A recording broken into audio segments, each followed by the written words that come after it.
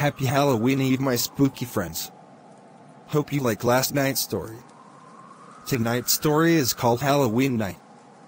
Tomorrow's story is going to be the last story for Halloween. Next month's story is called The Killer Turkey.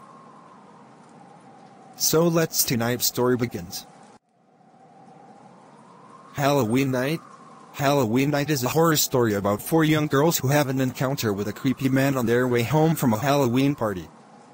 On Halloween night in 2002, four young girls were walking down a lonely street when they passed by an old church.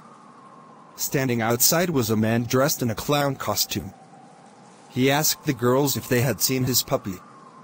When they said that they hadn't seen it, the man asked them to help him find the lost dog. The girls agreed to help in the search, and the man in the clown costume led them into the old church. As soon as they went through the door, the man locked it behind him, trapping them in the old building. The girls realized that they had been tricked, but it was too late. They tried to flee, but he was too fast for them. The man tied the girls up and kept them in the old church for hours. He did unspeakable things to them, and their screams echoed off the marbled walls, the wooden rafters, and the ornate ceiling. After he had his fun, the poor unfortunate girls thought he would let them go. But they were wrong. He killed them one by one and then escaped into the night.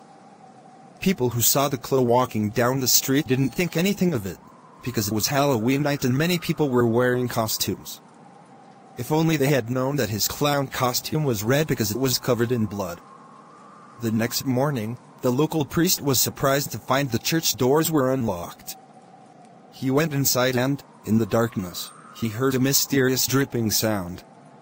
As he walked down the aisle, he saw a pool of blood lying on the altar. He quickly turned on all the lights in the church and gasped in horror at the terrifying sight that met his eyes. The dripping sound was coming from the headless bodies of four young girls that were hanging upside down from the rafters. Their blood was dripping down from the bloody stumps of their necks and forming a pool on the altar. But worse was yet to come. The girls' bodies were buried in the small cemetery behind the church. Just a few weeks later, their parents received four mysterious packages in the mail.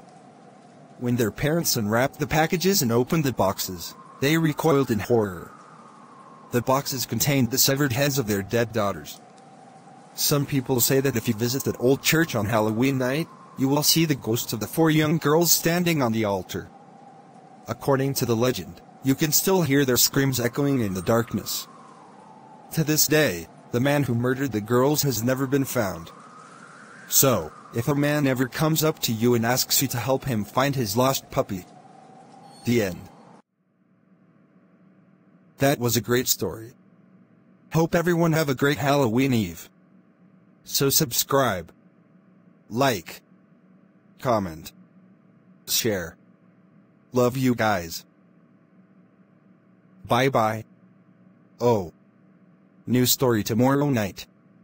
Happy Halloween, everyone.